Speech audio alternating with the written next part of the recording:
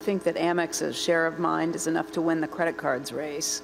How do you see Amex's competitive position now compared to the past, and who is the most threatening competitor now compared to the past?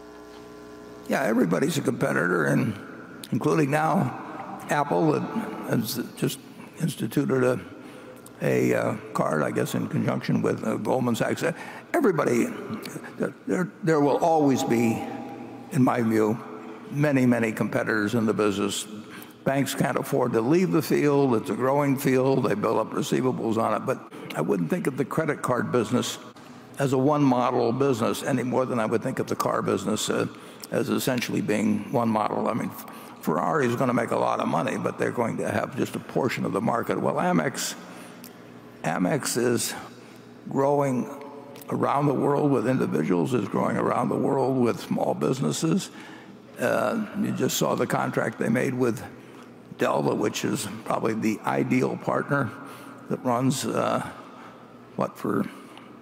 8 or 9, whatever it may be, 9 or 10 years actually. It's, the billings go up per capita, they go up, the coverage spreads, and they're going to have loads of competition, and they always will. But they had, that's something. J.P. Morgan, took on the Platinum Card and was a competitor, and the Platinum Card had highest renewal rates that they've had, and they increased the price, I think, from $450 to $550 during a competitive battle, and retention improved, and new business improved, and 68% or so of the new business was millennials. I mean, it is not an identical product with anything else, and as a premium card, it has a clientele which is large. It may only be X% of the market, maybe 3/4 of X%, or whatever it may be. It isn't for the person that likes to have 5 cards and look every day at which one provides the most rewards that day, or in what gas stations or something of the sort.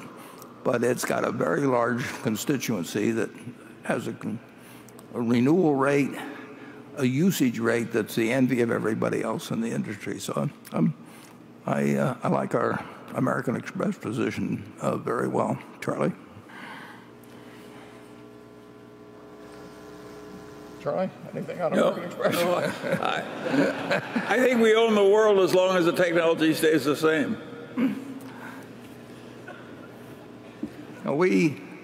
It's an interesting thing. I have no opinion about technology. This year, the technology is not the whole thing. I mean, fortunately, I mean,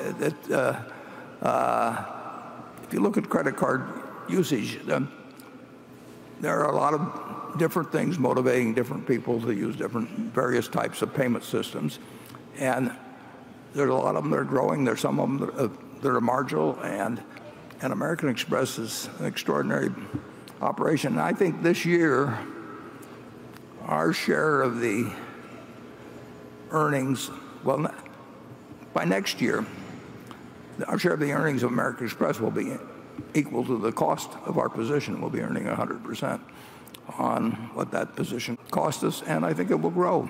And I think the number of shares will go down, and our interest will go up without us laying out a dime. So it's a... As you say, we own the world if it doesn't change. Well, even if it changes something. The world has changed a lot. American Express was formed in 1850. No, I'm talking about WeChat. Well, you can talk about all kinds of competitors. But, yeah.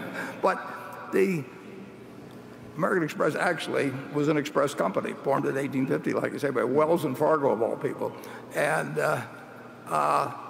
for a while they carried these big trunks around of valuables, and then the railroads came along, and that wasn't going to work very well anymore, so they went to the traveler's checks, and it's a very interesting thing.